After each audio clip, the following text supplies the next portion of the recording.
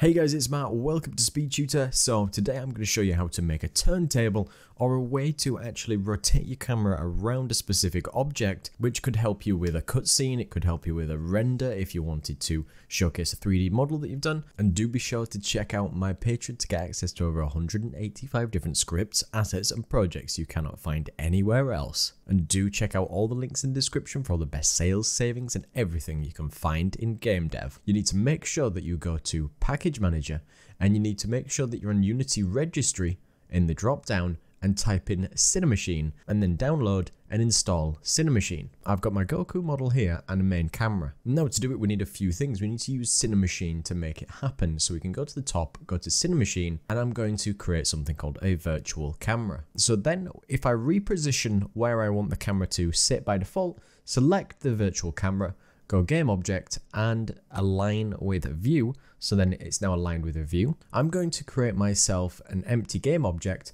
which is going to act as something which we're going to put in the center of our object. So with this empty game object, we're just going to call this the center object. And you can see that you may need to actually position this in the area that you want, but it's nicely in the center of my character right there. But you can position that wherever you want that to be, because we're going to rotate around that center point. Then what I'm going to do is I'm going to duplicate that object, parent that to the center object, and just call this, it's something that we're going to rotate around, so we'll call this the rotating object. So then what I'm going to do is make sure it's in the same position as my actual camera, roughly where the virtual camera is. Now if we go back to our virtual camera, what it's going to do, it's going to follow our rotating object, and we're going to actually look at the object that we want to see. So we can look at the Goku model here. And then just to point out before we start creating our animation, just make sure our virtual camera is got the follow offsets all to 0, and make sure our center object and our rotating object all have their rotations set to 0 too, just so that we have it in the original position that we wanted. Then what we want to do is we want to select the center object and make sure that we create a new animation. So window, animation, and then animation. Then we can choose the create animation box. As long as we've still got the center cube selected,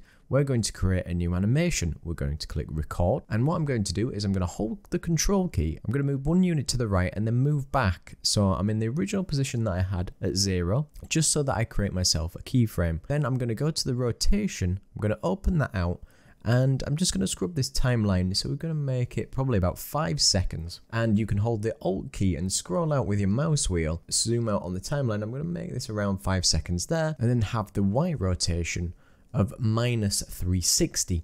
Then in my preview at the bottom, you can see that we do one cycle around the character and end in the original place that we were. Now when I play this, you can see that it cycles around a character as we expect, but it actually stops and slows down. We don't want this. Then make sure to select all of the keyframes that you had by dragging over the timeline and making sure that your frame time is on free smooth, then we won't get that strange slowdown. So now when we press play and we start off, we're going to get the rotation around the character exactly like we wanted, and you will get this for as long as you want this to be recorded, and you can record this in whichever recording program you want to use, and I do have a tutorial on showing you how to record it too. Check out my Patreon to get access to over 185 different scripts, assets and projects you cannot find anywhere else, along with this actual demo scene I've got here which shows you all the particle effects. Do check out all the links in the description for all the best sales, savings and everything you can find in game dev.